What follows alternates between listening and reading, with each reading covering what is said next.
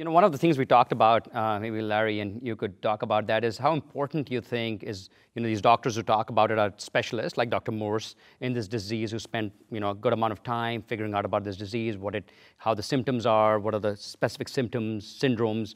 So how important do you think it's to see a specialist? Like you got in with Dr. Morse within a week. How important it is, do you think, for patients to kind of find out somebody who is a specialist in this disease? Oh, I believe it's critical.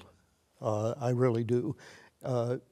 In rural areas especially, many general practitioners don't have the experience to deal with this particular type of cancer.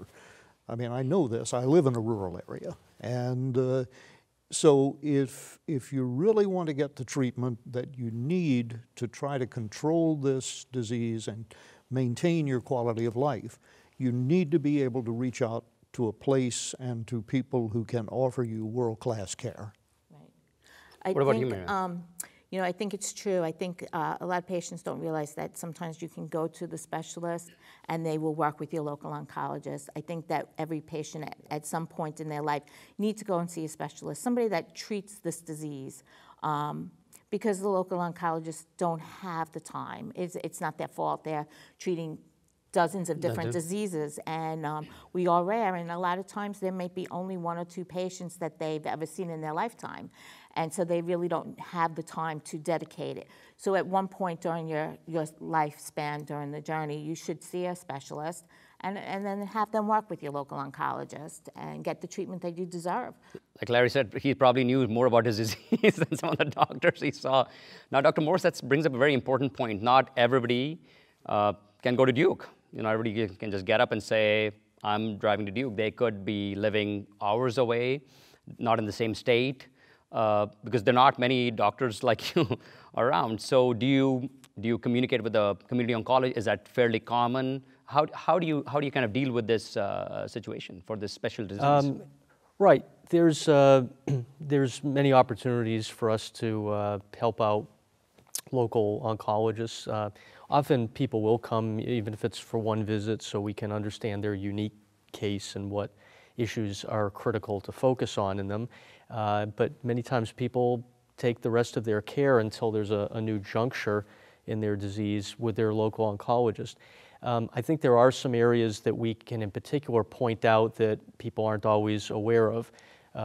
Some of the symptoms or long-term complications, like carcinoid heart disease, for example. It's not something that people necessarily think about. We focus on this as being a GI tract disease and prominent diarrhea and the flushing, but silently can be valve damage going on. Wow, that's yeah, serious. and I've even seen people near the time of diagnosis who already had some element of valvular damage and didn't know it, and they weren't quite symptomatic enough where somebody would think about their heart. So that's a scenario where we can make a recommendation. Well, make sure the person has an echocardiogram at baseline, or make sure it's checked periodically. And to check on the heart, to check on the valves, what kind of symptoms do people have if they have this heart valve disease from this disease? Well, first of all, we hope people don't get to the point of being symptomatic. Symptomatic means typically the valves on the right side of the heart, the tricuspid and the pulmonic valve are the ones that are affected. And if they're severely damaged and scarred up, you have what's called valvular regurgitation. Blood goes in the wrong direction when the heart is pumping. And so typically people have exercise intolerance. They just can't do the activities that they normally could. They start swelling because the blood's not being pumped forward as efficiently. It's just staying in the legs? And it's, yeah, in the legs, in the belly, around the lungs. The point is people don't get adequate forward blood flow, and so it backs up, so to speak. And it can severely affect quality of life and eventually can be lethal if the right side of the heart eventually fails. We obviously want to get to people before that happens. In some cases, people need valve replacements. And if somebody has had a valve replacement, it's important to protect that valve so they don't need another valve replacement in the future.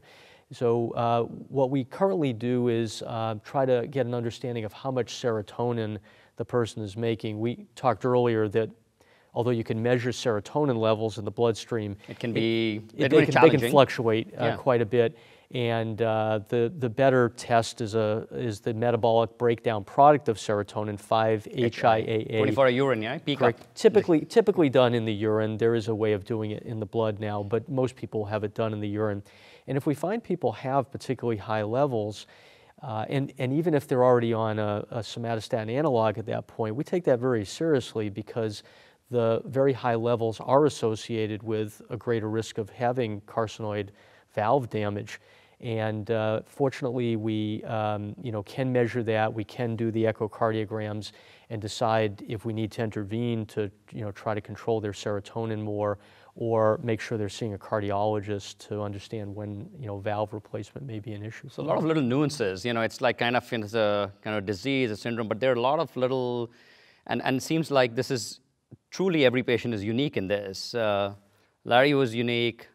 Maryann, you're unique in your symptoms. So that's one of the reasons why we chose the zebra as our logo and as our awareness, because no two zebras have the same stripes. And a lot of people believe that in medical school, the doctors are taught when hearing hoofbeat, think of horses, not zebras. Look for the common, not the uncommon. It's very easy for the doctors to assume that when you're having a lot of diarrhea or anything like that, the first thing they say is IBS. It's easy. But we're uncommon. And the second reason is because no two zebras have the same stripes, and there is no two NET patients or carcinoid patients that are exactly the same. We all respond differently. We all have different symptoms. It's not a cut and dry situation. Like most cancers, after 5 years, you're either gone or you're released from your oncologist. You are a lifetime patient with this. And, there's many of us that are out there 15, 20, 30 years. Right. And so a lot of times it's treated as a chronic disease, but there is so many facets to this disease. It's very difficult. It's very difficult. It's very frustrating sometimes for the patient and as well as for the doctor. So when they call you at night, is it mostly patients who've been diagnosed, or somebody who's having the symptoms and they go, well, I'm not really sure what I have? I would say 90% of our calls are from patients that are already diagnosed and are concerned. And I would say 10% of the time we do get calls from people who say, my doctors have exhausted everything and they're saying they're not really sure what it is. Could you give me a list of what blood works I should be getting done? Maybe we can pick up something soon. And so we do, and I always encourage patients that if they're going for the colonoscopy to go ahead and get a pediatric scope. Pediatric scope. Because do the big one, but do the small one definitely. I'm very grateful for my GI doctor, because if he had not, I really don't know where I would be today. And since he has found mine, he has found 6 other patients using the pediatric scope in the last 16 years. So it does work.